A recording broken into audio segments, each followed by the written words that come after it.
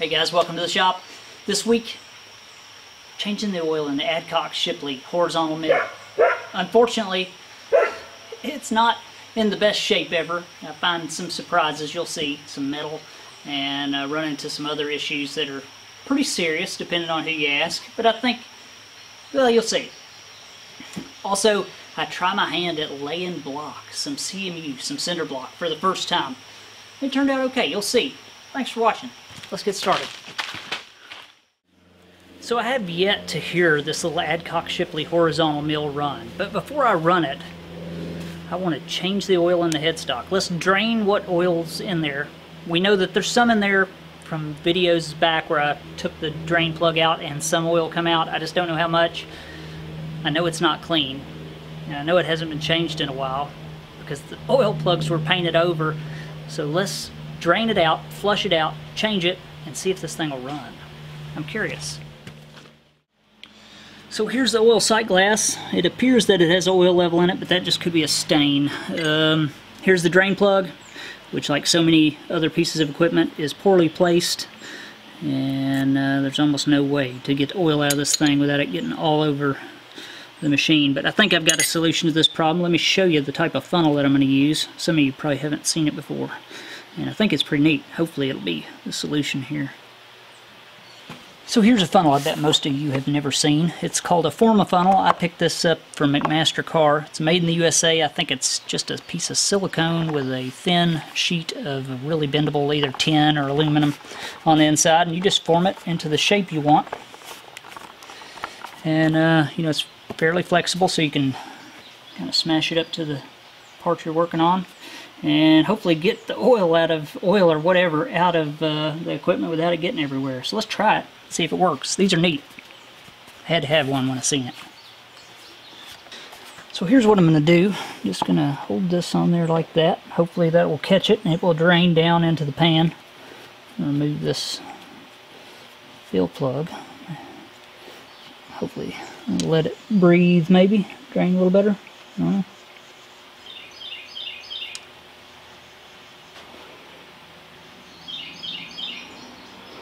It is working.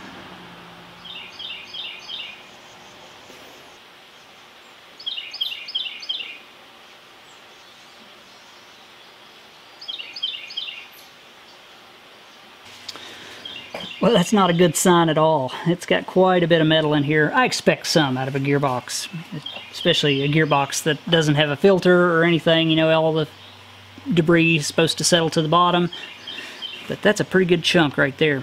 We'll have to take off this cover and get a good look. The oil in this thing just completely filthy. You know, it definitely hadn't had regular oil changes. But let's take this cover off if we can and see if we can get our eyes in there, see what everything looks like.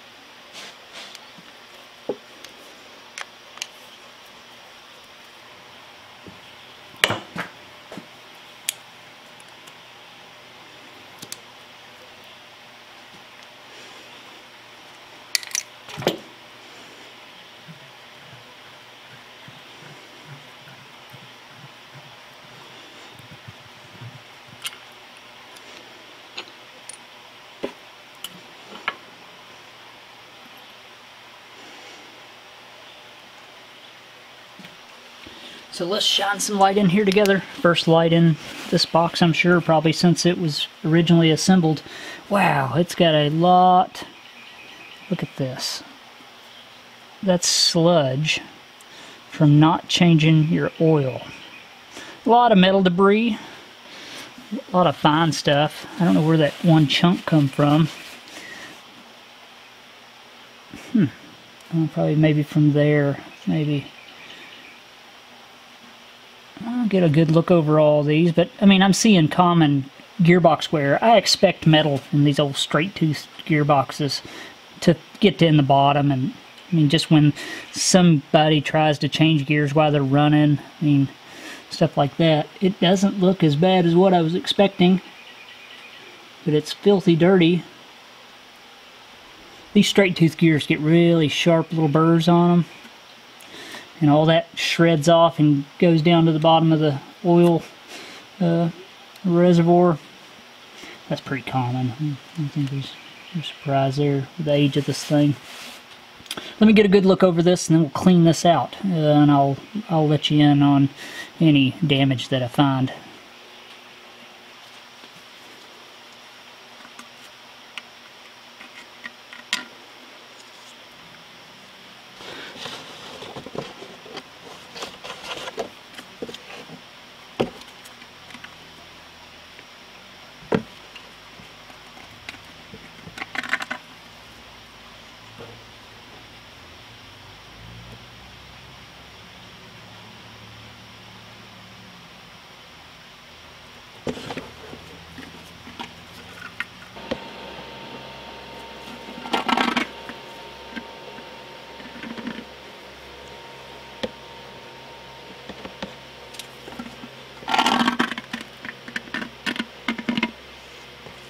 Sick. So because someone will ask, this is a Sure Shot. That's what the can's called. You can put about any liquid you want in here and pressurize it, and it becomes just a pressurized spray. In this I have diesel fuel.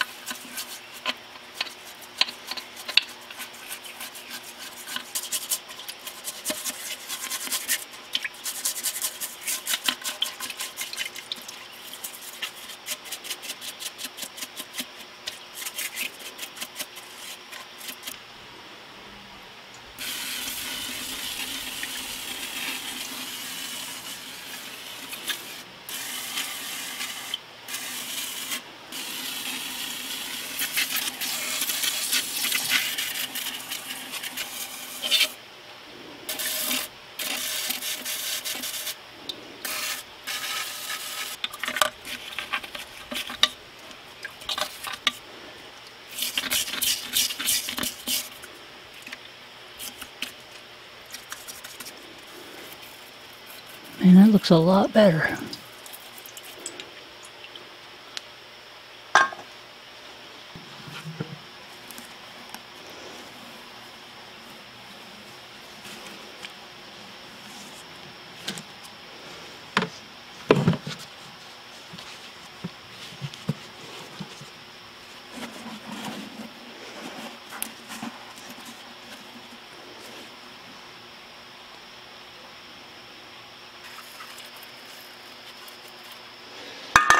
So I'll admit, when I seen all that metal coming out of this gearbox, I thought this thing was going to be trash. But it's not. I'm pleasantly surprised. I've looked over all the gear teeth, other than some damage on this gear right here, this little gear. But it's just where people have tried to change it when it's running, and it's ground against this, this large bull gear here. But yeah, that'll last forever, the way that it is, if it's taken care of at all.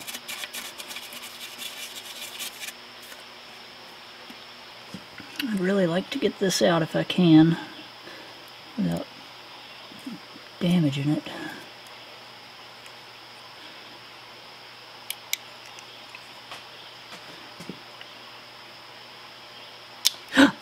Dang it. I'm tearing this thing to pieces.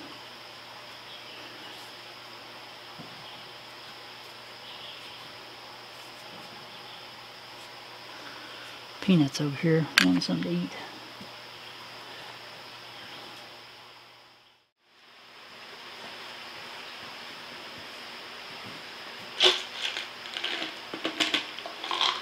Come on, get some nuts over here.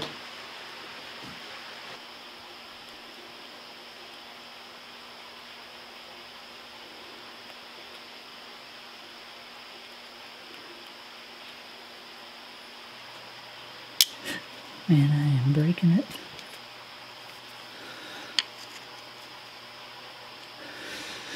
I Can't handle it though.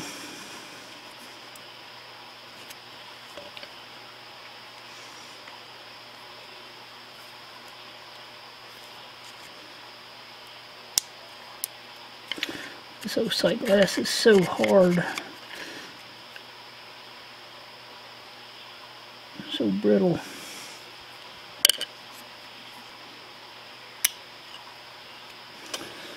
That outer edge is coming off of it. There it comes, finally. We can probably save it. We'll make a new one.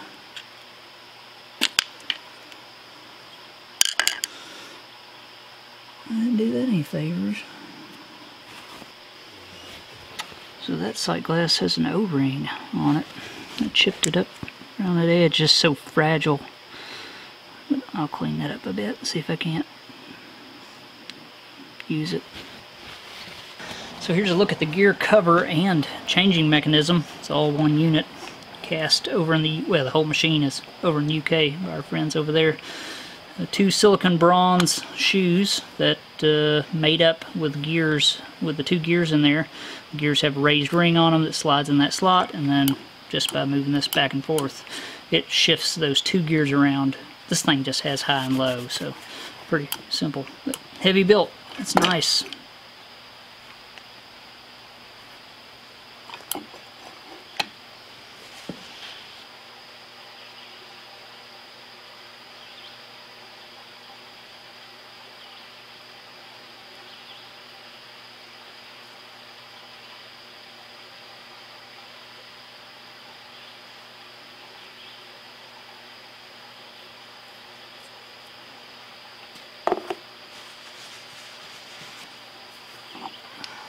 See if I can get this thing lined back up. Probably won't be easy.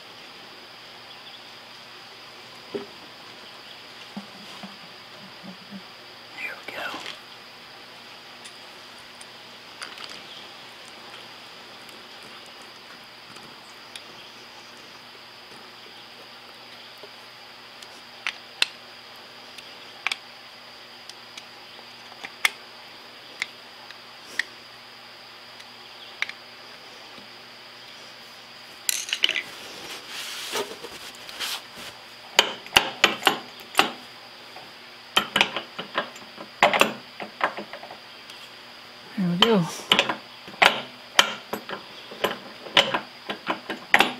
And I feel a lot better about this thing now.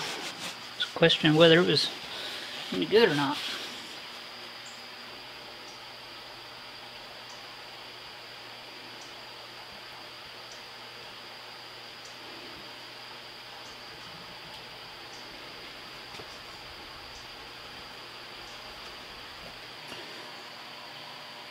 So this is a Mobile DTE heavy medium is the oil.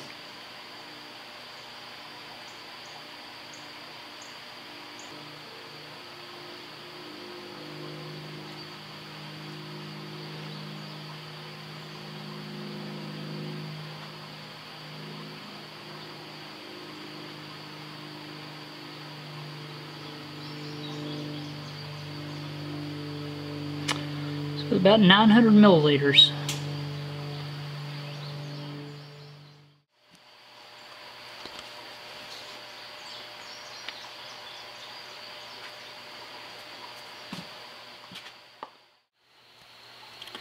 So if that doesn't want to make you change the oil in your old neglected equipment,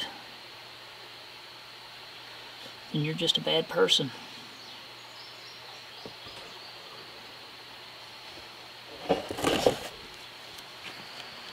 So I just got done temporarily wiring this thing up. I have not tried it yet. I'm interested to see if it will run.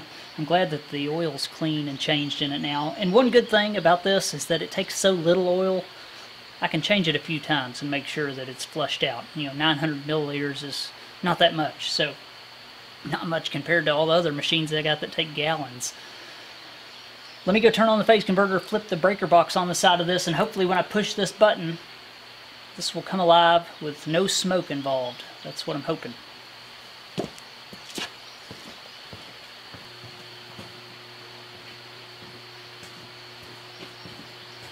So she is alive. Let me turn on this breaker.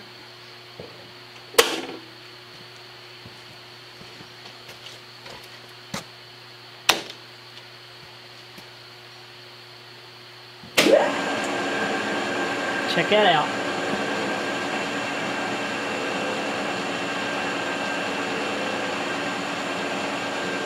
Doesn't sound bad. And the electronics work on it.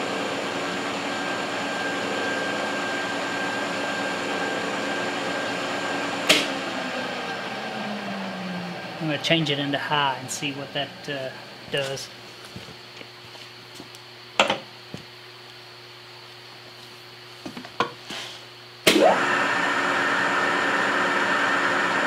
And it sounds good.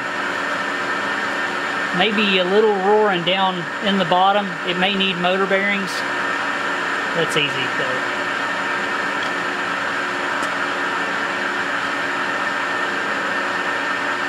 It works.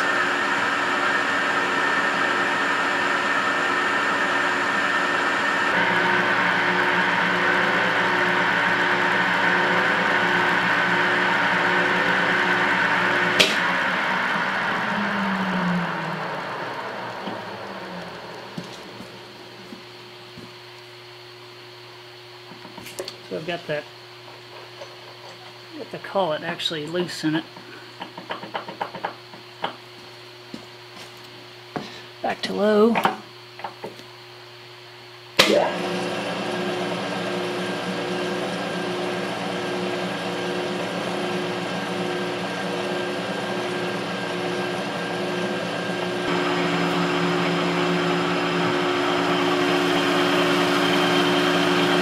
So considering all that's happening, it's pretty quiet actually. There's a mobile, the Vactra oil heavy medium for the bearings and gears.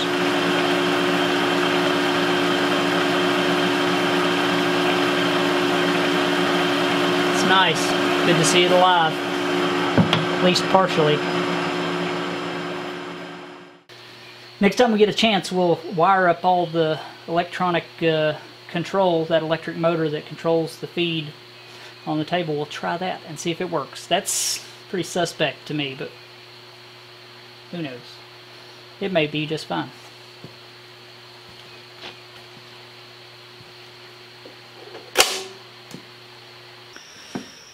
So on further review of the footage that I shot, I went back and watched it when, just for you 2 seconds ago, but for me a day ago. Running this thing, I noticed that I only heard the bad bearing noise when I ran the spindle of this machine at on high. Well, that pretty much tells me that it's not the motor that I suspected that it was originally.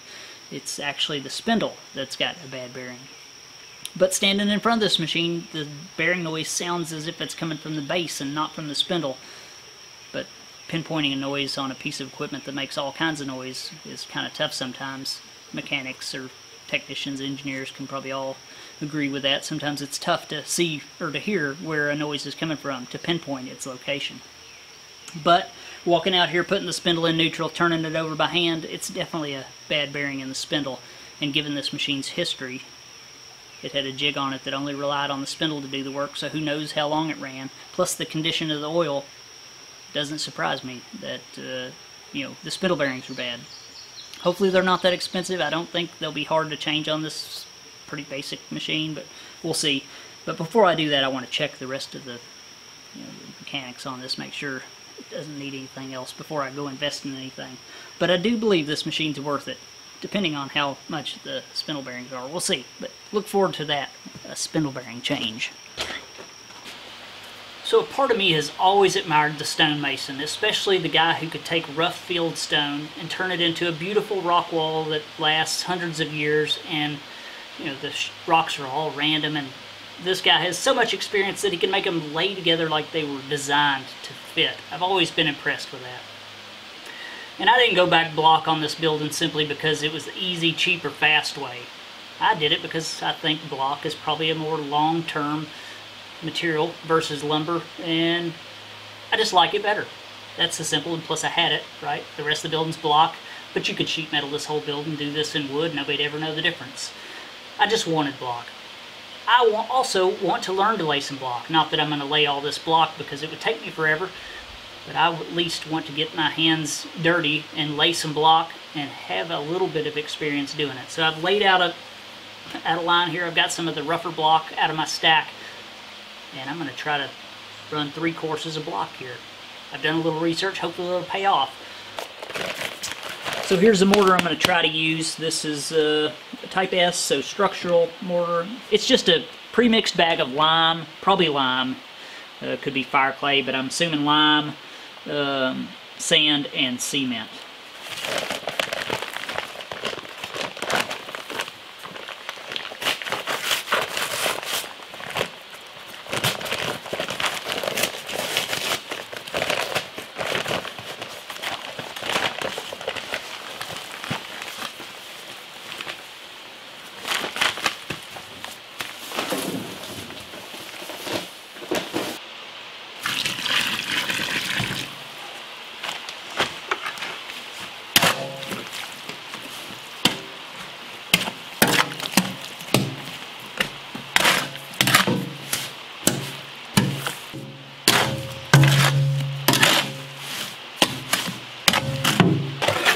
So I'm going to go out on a limb and say that stacking blocks in a line is not the hard part when it comes to laying blocks.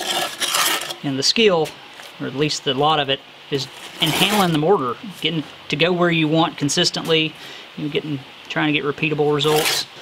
What I seen is they suggested just handling the mortar, like on the board, as I'm doing right now. Getting used to laying it out,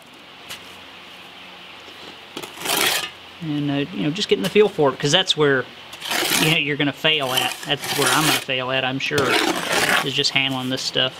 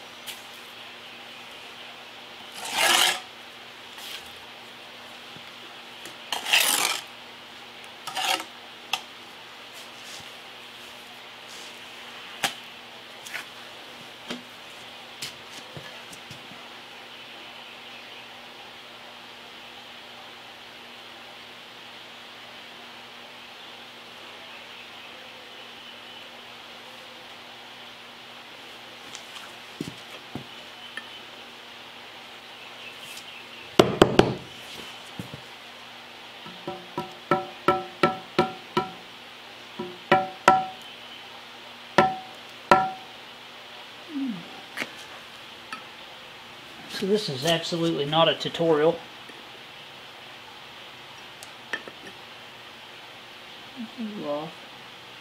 This is just my second attempt at laying a little bit of block. So that's my first end. So I'm now going to go to the other end and set up the same thing.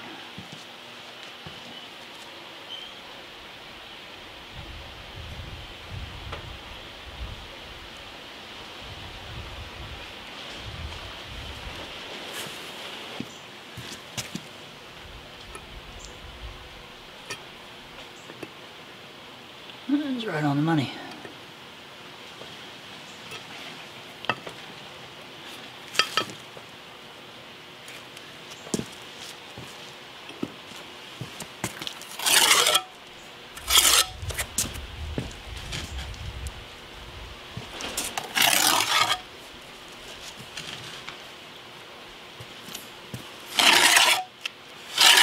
So when it came to laying blocks, all I'd known about block work is what I'd watched on a couple tutorial videos, and really getting in here and physically doing it, I learned so much more of just the small details involved in just making it work. And you know, if a person wanted to try it, all you'd have to buy is a couple bags of mortar and a few blocks, and you can practice all day long. And in my opinion, it was well worth it.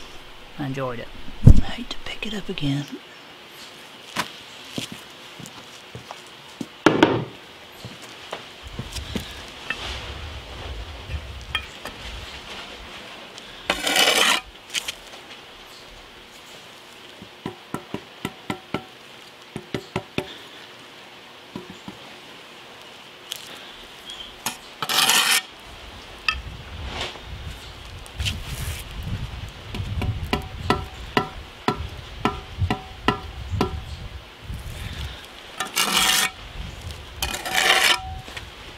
So these are string blocks.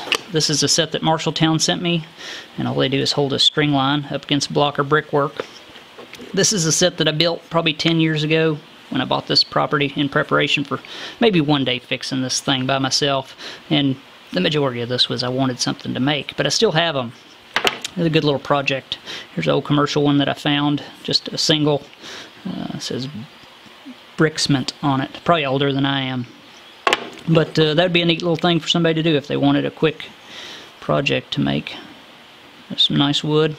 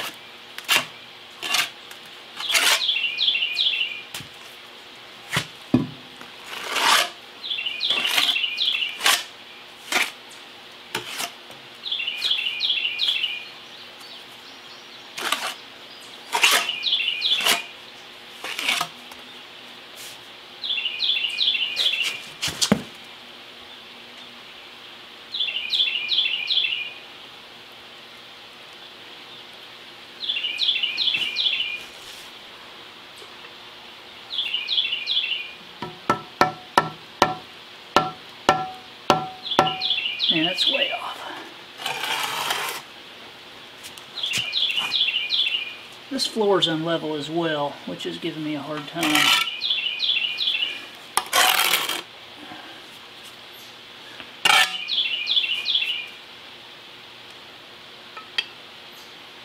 Good that way. Not so good that way.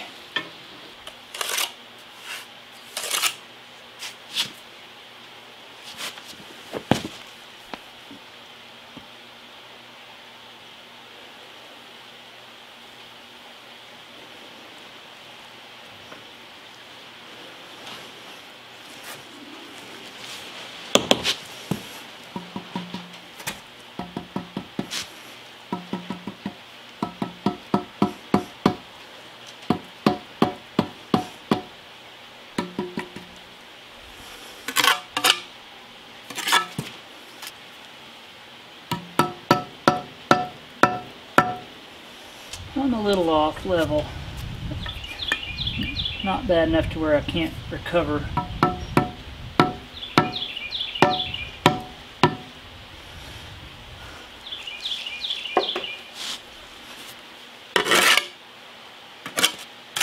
Not absolutely horrible for a second attempt.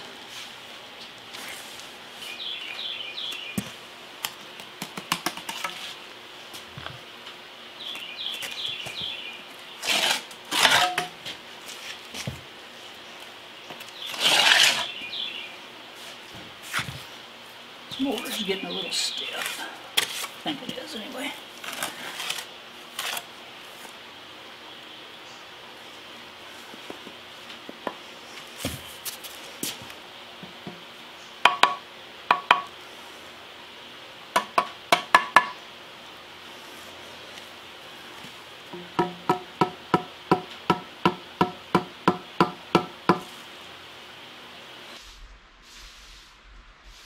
So that is my 4th row of block I've ever laid. I laid 1 row just messing around the other day. And I'm happy with the way that turned out. I haven't tried to clean up these joints yet, but as far as its straightness, its level, you know, it being level, not too bad. Not as bad as I thought, let's just say that. It's obviously not good. It took me 4 times longer than it would take anybody with real experience.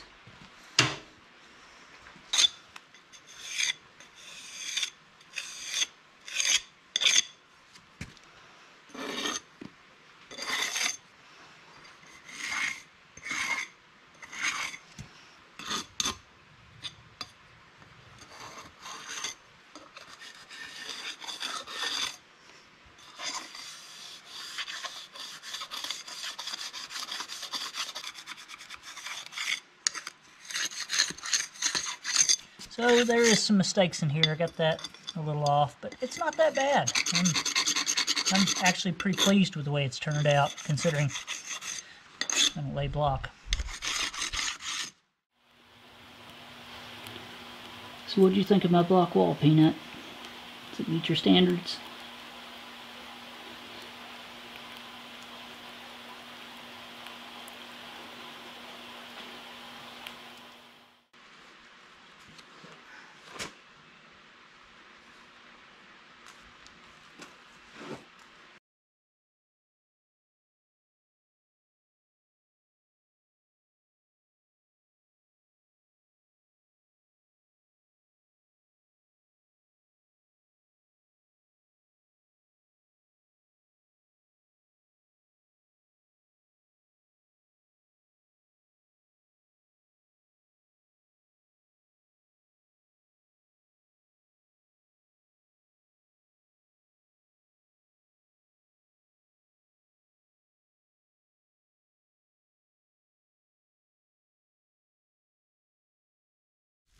So the good thing about mortar is that it doesn't set really all that fast. I'm just cleaning off these blocks with a water hose. You could do that over and over. I wouldn't obviously lay too many blocks. Your stuff, the mortar will harden too hard, but a few runs. I don't see why anybody couldn't do that.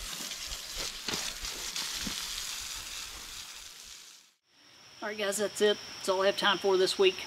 Hopefully we can get the bearings sorted out on that little Adcock Shipley mill. And my thoughts are we can just go with a good quality set of bearings, precision bearings on it, and not go crazy with super precision stuff, because I don't think it's needed on a mill like that. At least not for my needs anyway, that I can see in the future using that thing. We'll just play it by ear, see what I can get, and the prices that I can get it for. Hopefully I'll have concrete soon. I'm on the rain list of one of the local contractors, which means my building is under roof, so when it rains they can work out here. I'm finding that all of our local contractors are listed up for months, which is the opposite of what I hear others saying. Their contractors are twiddling their thumbs, and ours are busier than they've ever been. Which, you know, I guess it's better to be on a rain list than on no list. But given our past weather patterns, they could call me any minute, because it rains all the time here. So that's it. Thanks for watching, guys. Thanks to my viewers, patrons, and subscribers. Anybody who supported me on this project, I definitely appreciate it. So that's it. Thanks for watching, and I'll see you next time. Little squirrel, come on. So while I was editing the footage that I just shot of this mill running it, I noticed that it only made the bearing noise. Little squirrel, that turd shooting out your butt.